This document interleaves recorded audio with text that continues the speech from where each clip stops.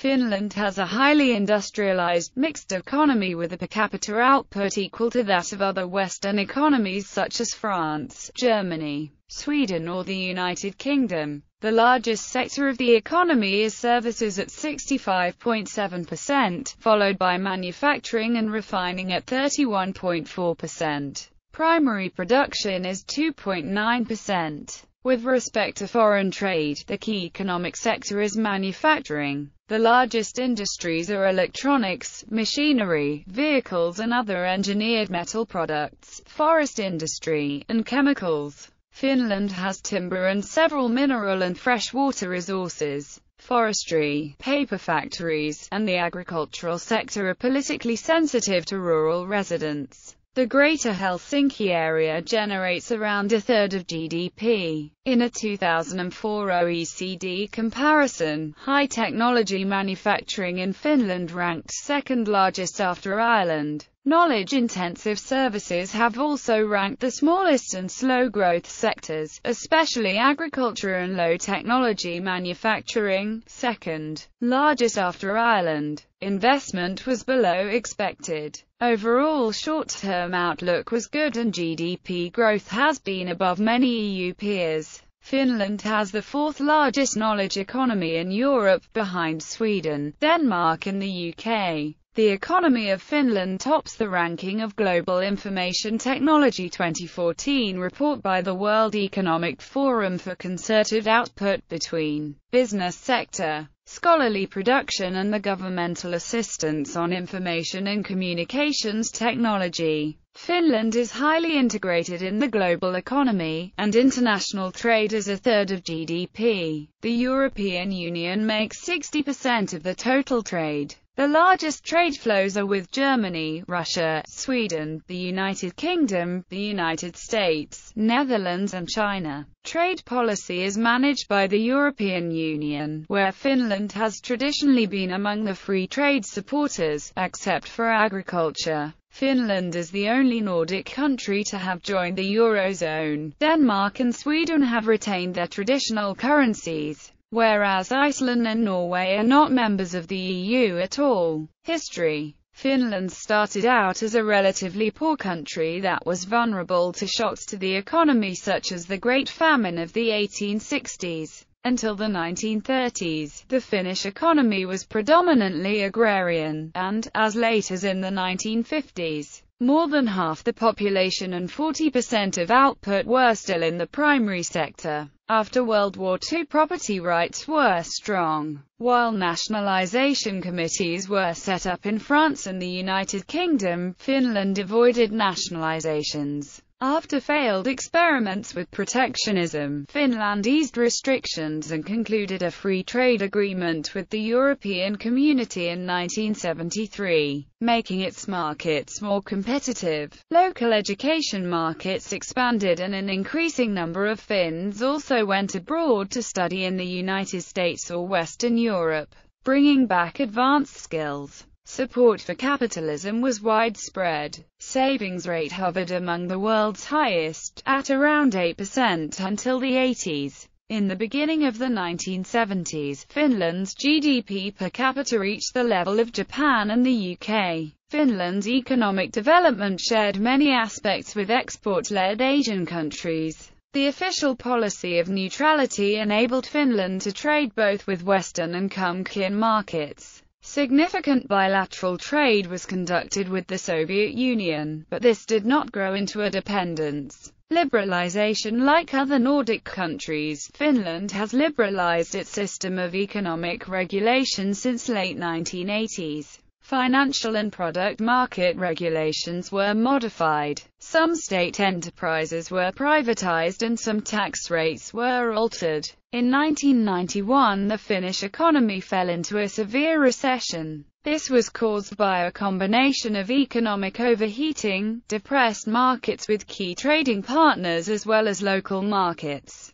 slow growth with other trading partners, and the disappearance of the Soviet bilateral trade. Stock market and housing prices declined by 50%. The growth in the 1980s was based on debt, and when the defaults began rolling in, GDP declined by 13% and unemployment increased from a virtual full employment to one-fifth of the workforce. The crisis was amplified by trade unions' initial opposition to any reforms. Politicians struggled to cut spending and the public debt doubled to around 60% of GDP. Much of the economic growth in the 1980s was based on debt financing, and the debt defaults led to a savings and loan crisis. A total of over €10 billion were used to bail out failing banks, which led to banking sector consolidation. After devaluations, the depression bottomed out in 1993. European Union. Finland joined the European Union in 1995. The central bank was given an inflation targeting mandate until Finland joined the Eurozone. The growth rate has since been one of the highest of OECD countries, and Finland has topped many indicators of national performance. Finland was one of the 11 countries joining the third phase of the Economic and Monetary Union of the European Union,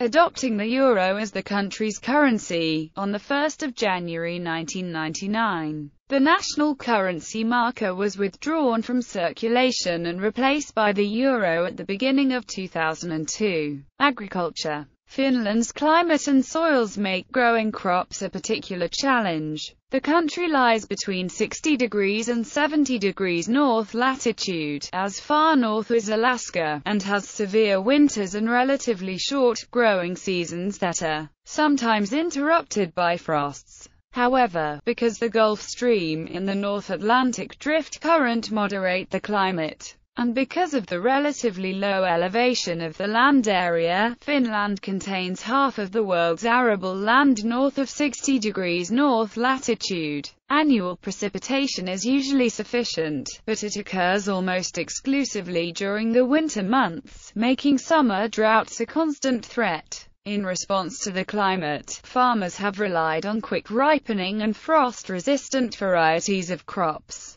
and they have cultivated south-facing slopes, as well as richer bottomlands to ensure production even in years with summer frosts. Most farmland had originally been either forest or swamp, and the soil had usually required treatment with lime in years of cultivation to neutralize excess acid and to develop fertility. Irrigation was generally not necessary, but drainage systems were often needed to remove excess water. Until the late 19th century, Finland's isolation required that most farmers concentrate on producing grains to meet the country's basic food needs. In the fall, farmers planted rye. In the spring, southern and central farmers started oats, while northern farmers seeded barley. Farms also grew small quantities of potatoes, other root crops, and legumes. Nevertheless, the total area under cultivation was still small. Cattle grazed in the summer and consumed hay in the winter. Essentially self-sufficient, Finland engaged in very limited agricultural trade.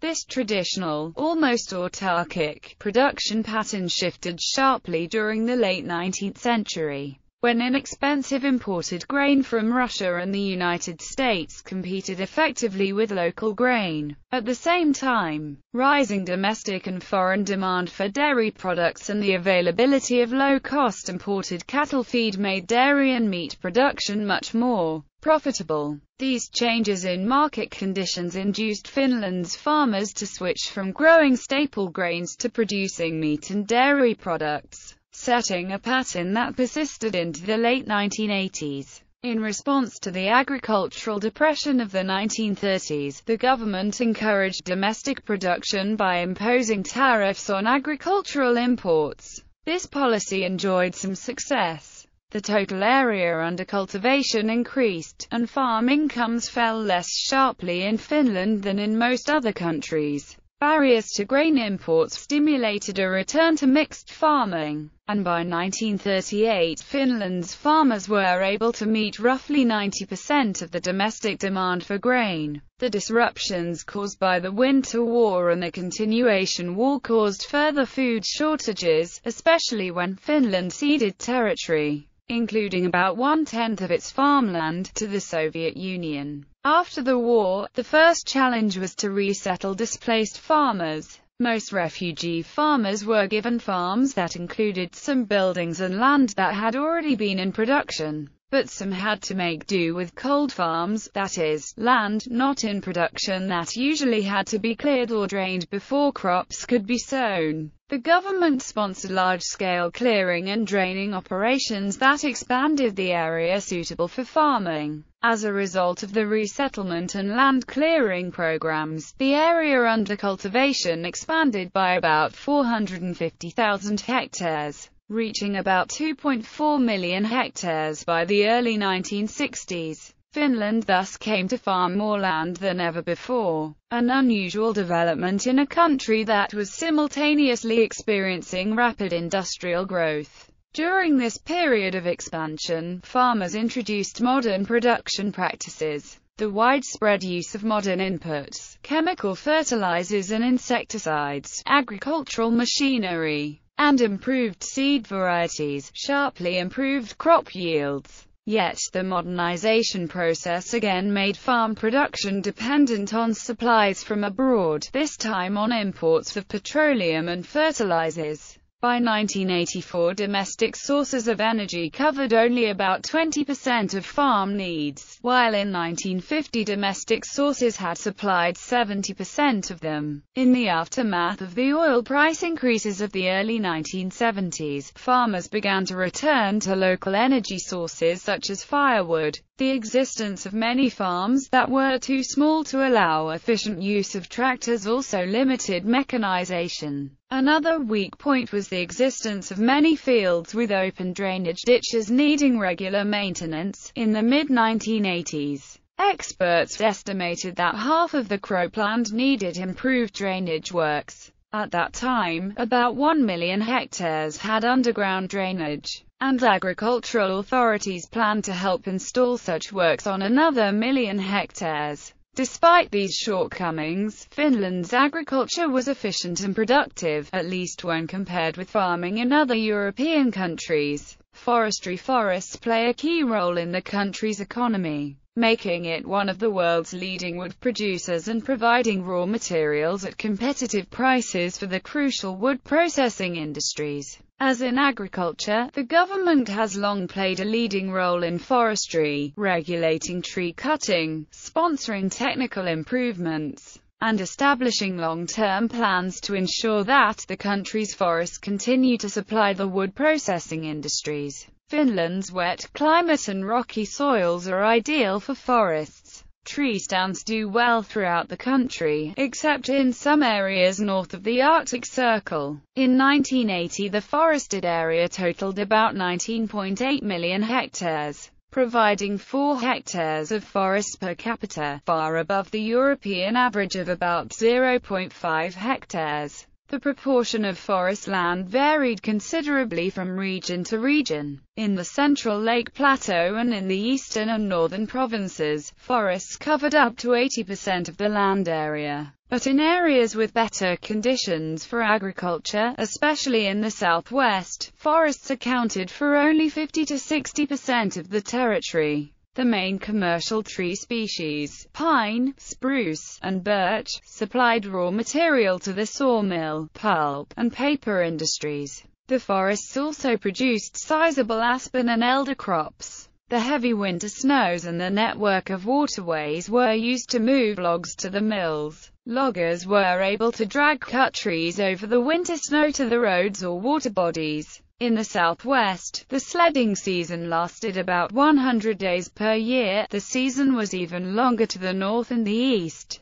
The country's network of lakes and rivers facilitated log floating, a cheap and rapid means of transport. Each spring, crews floated the logs downstream to collection points. Tugs towed log bundles down rivers and across lakes to processing centers. The waterway system covered much of the country, and by the 1980s Finland had extended roadways and railroads to areas not served by waterways, effectively opening up all of the country's forest reserves to commercial use. Forestry and farming were closely linked. During the 20th century, government land redistribution programs had made forest ownership widespread, allotting forest land to most farms. In the 1980s, private farmers controlled 35% of the country's forests, other persons held 27%, the government 24%, private corporations 9%, and municipalities and other public bodies 5%. The forest lands owned by farmers and by other people, some 350,000 plots, were the best, producing 75 to 80% of the wood consumed by industry. The state owned much of the poorer land, especially that in the north. The ties between forestry and farming were mutually beneficial. Farmers supplemented their incomes with earnings from selling their wood, caring for forests, or logging. Forestry made many otherwise marginal farms viable. At the same time, farming communities maintained roads and other infrastructure in rural areas, and they provided workers for forest operations. Indeed, without the farming communities in sparsely populated areas, it would have been much more difficult to continue intensive logging operations and reforestation in many prime forest areas. The Ministry of Agriculture and Forestry has carried out forest inventories and drawn up silvicultural plans. According to surveys, between 1945 and the late 1970s, foresters had cut trees faster than the forests could regenerate them. Nevertheless, between the early 1950s and 1981, Finland was able to boost the total area of its forests by some 2.7 million hectares, and to increase forest stands under 40 years of age by some 3.2 million hectares. Beginning in 1965, the country instituted plans that called for expanding forest cultivation, draining peatland and waterlogged areas, and replacing slow-growing trees with faster-growing varieties.